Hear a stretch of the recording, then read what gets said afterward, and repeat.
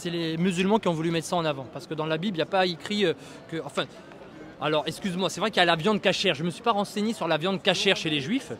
Mais en tout cas, la Bible dit que tout ce que Dieu a créé est bon. Pourvu qu'on le prenne avec action de grâce. Et que par la prière, tout est sanctifié par la prière. Ça veut dire que tu pries, tu rends grâce à Dieu et tu peux manger. Mais il y a des personnes... Enfin, le halal, c'est dans le Coran, il y a écrit que c'est interdit de manger une viande où le nom d'Allah n'a pas été prononcé. C'est interdit de manger de la viande où le nom d'Allah n'a pas été prononcé. La viande, ça veut dire que les musulmans n'ont pas le droit de manger de la viande qui n'est pas halal. Ils n'ont pas le droit. Ils doivent manger que de la viande halal.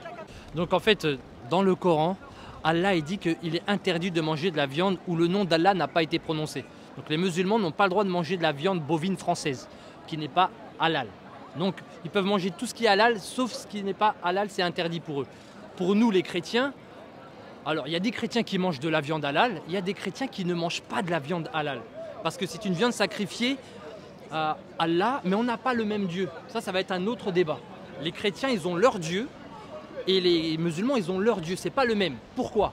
Je veux dire tout simplement, comment Dieu peut-il dire dans la Bible que Dieu a un fils qui va mourir à la croix pour nos péchés, et que 600 ans plus tard, à 1000 km d'Israël, il y a un prophète sous l'inspiration de Allah qui va donner à l'ange Gabriel la révélation à Mohamed, prophète Mohamed, que en fait Dieu n'a pas de fils. C'est une parole monstrueuse et abominable de dire que Dieu a un enfant, que Dieu a engendré un enfant.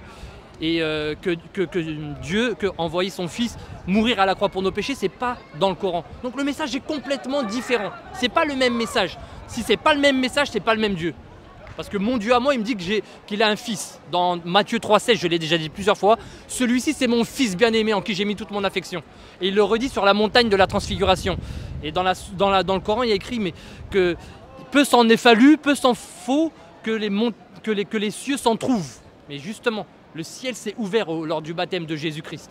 Le ciel s'est ouvert et il y a la voix de Dieu qui s'est fait entendre disant celui-ci c'est mon fils en qui j'ai mis toute mon affection, écoutez-le.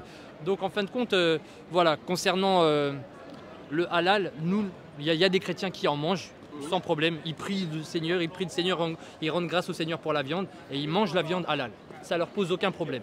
Mais pour d'autres chrétiens, ils ont la conviction, moi personnellement, pour être honnête, je suis chrétien, je ne mange pas de viande halal. J'ai arrêté d'aller dans les kebabs, j'ai arrêté d'aller dans les grecs parce que c'est de la viande sacrifiée à un autre Dieu. Ça veut dire qu'il y a une prière qui a été faite lors du sacrifice de l'animal, une prière au nom d'Allah en direction de la Mecque. Moi, j'en veux pas. Moi, le Seigneur, moi personnellement, Dieu me dit je ne dois plus manger de viande halal, c'est terminé. C'est ma conviction personnelle, il faut respecter les convictions. Vous les musulmans, vous ne mangez pas de viande qui n'est pas halal, bah moi je ne mange pas de viande halal, il faut respecter. Il faut respecter, c'est tout simplement. Ok. Bon, merci.